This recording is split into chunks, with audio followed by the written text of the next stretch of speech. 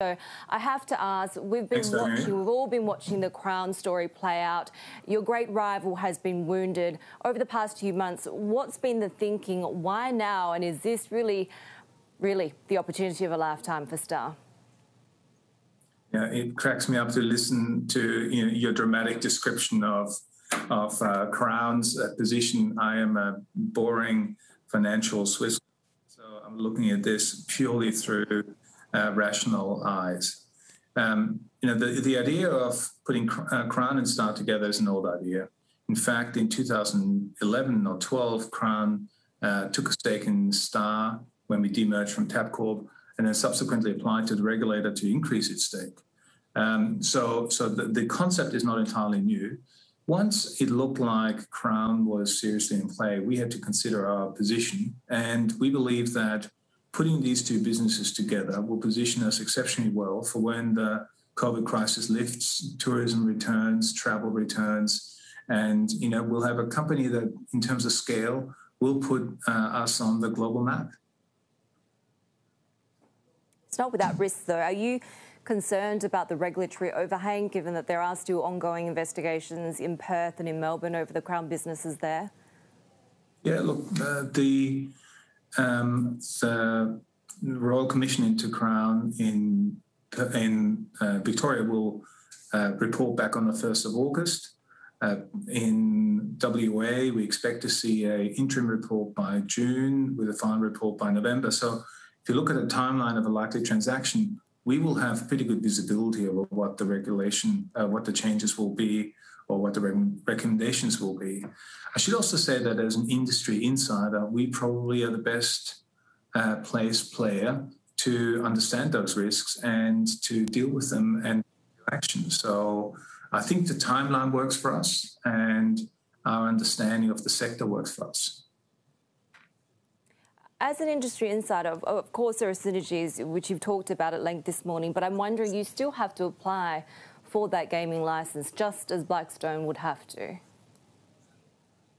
We have to apply for probity, but we are currently operating in 2 of the 4 states, 2 of the 4 jurisdictions. The regulators understand each other, and if we pass probity in both of those, and so we believe that for us that's not a particularly challenging hurdle. As an operating insider today. So we should be able to pass that quite easily, actually. Would removing James Packer from the shareholder registry make it easier for those approvals to come through? I think particularly the inquiry here in New South Wales has already established a framework for dealing with the influence that James Packer's company, CPH, has in the past exerted over Crown. So I think that issue has been largely dealt with. Would you be willing to sweeten your bid? We've seen that from Blackstone this morning. I can't answer that.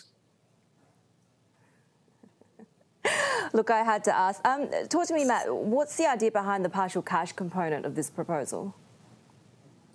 It's twofold. On one hand, it allows investors who feel that they want to take some cash off the table, take cash off the table. And the second point is, there is an all-cash alternative being put forward by other bidders, by another bidder. We're able to demonstrate that even for the 25% of the bid that we would make cash available for, that we're superior on that pure cash component as well.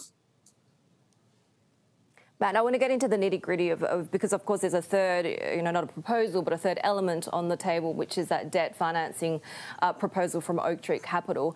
How does this play out? Yep. Is it easier for a bid like yours to go through if the Oaktree deal was taken first? That gives James Packer a clean exit. Is that something that you envision that's how it's going to play out? No, I envisage that the Crown investors will be delighted with our initiative today, and that they will implore the Crown to engage with us in exclusive due diligence. I like your positive mindset. Let me ask you about the border situation, because you've always said that tourism is the aspiration for the Star Group, right? Has that changed, given that we're now not expecting from the government to reopen borders until next year? Some epidemiologists are saying 2023 is a more likely goal. Yeah. The licenses that we operate under are very long-term licenses. I think the first one in our portfolio runs off in 2093, the next one in 2122, and the last one is one in perpetuity. So from and the assets that we're building are very long-term assets. So from my point of view, that opening of the borders, I'd rather wait for a month or two to make sure it stays open, rather than keep changing the bound. You should also bear in mind, Heidi, that 88% of our earnings currently come from the domestic business.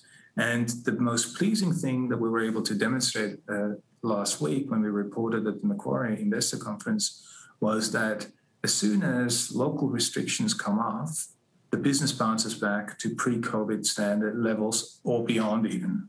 So particularly in Queensland, we're doing exceptionally well right now. So I'm pretty optimistic that the business will return back to pre-COVID levels as quickly as possible, domestically first, and then we'll be ready to welcome all of the international tourists after that. But I'll give you a chance to talk to the shareholders that will ultimately vote on this deal. Are you worried that the history between James Packer and Star might come into play there? There's a perception that Blackstone is the cleaner break. Look, I can't really talk to that perception. As I said early on, I'm a business person, and I would think that our proposal is a superior proposal, and that all shareholders will see the benefits of the superior proposal.